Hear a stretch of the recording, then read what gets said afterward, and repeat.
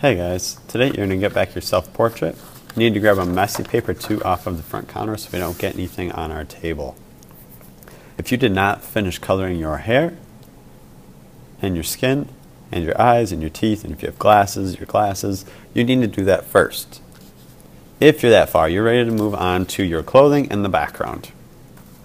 So I'm going to pick one color for my clothing. So I'm going to do blue. I'm going to color that entire thing that color.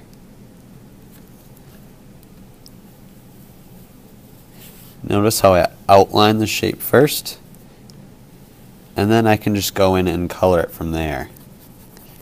So you can see I'm doing my zip up, this bluish color.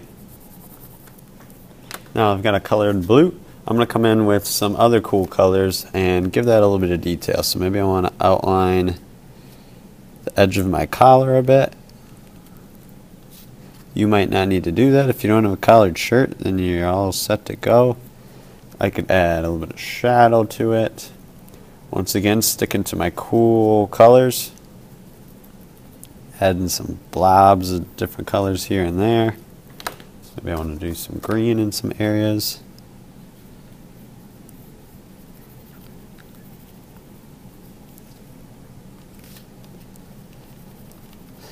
Now I can work on my V-neck shirt.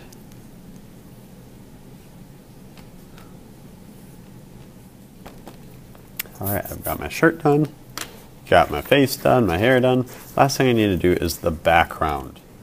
The background is going to be kind of tricky because I don't want to put cool colors on the background next to my shirt because then my shirt's going to blend in with it. Same as my skin. If I'm next to my skin, I'm not going to want to use warm colors.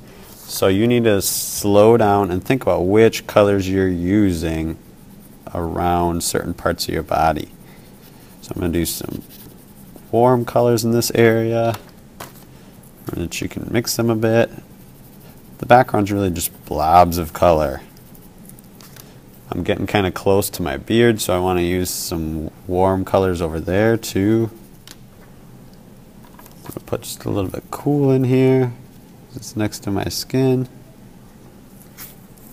Same as over here. Cool colors. So we don't want those all to blend together. That would not be good.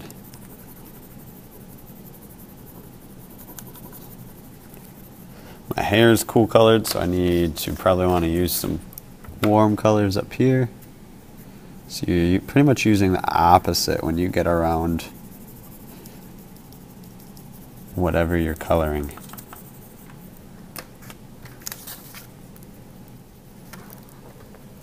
When you are this far, you are all finished. Alright, so first you need to finish your skin and your hair, your teeth, your eyes, and your glasses if you have them. Should have got that done last time. If you didn't, you need to do that. Then you're going to move down to the shirt. I started just like last time with one base color, so I did blue, and then I came in with some more colors on top. So I did kind of a purple to outline the edge of my collar.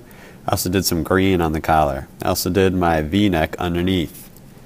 Then you're ready to move on to the background. Remember, with the background, you want to use colors that don't match with whatever they're touching on your face. So for example, when I was by my beard or my hair, because those are cool colors, I wanted to use warm colors around them so that way they didn't blend into the background. Same with my skin. When I was using the warm colors on my skin, I wanted to use cool colors on the background. So once again, I did not blend in. I want to make a nice neat pile of these up front. Make sure to clean up your area when you're all finished.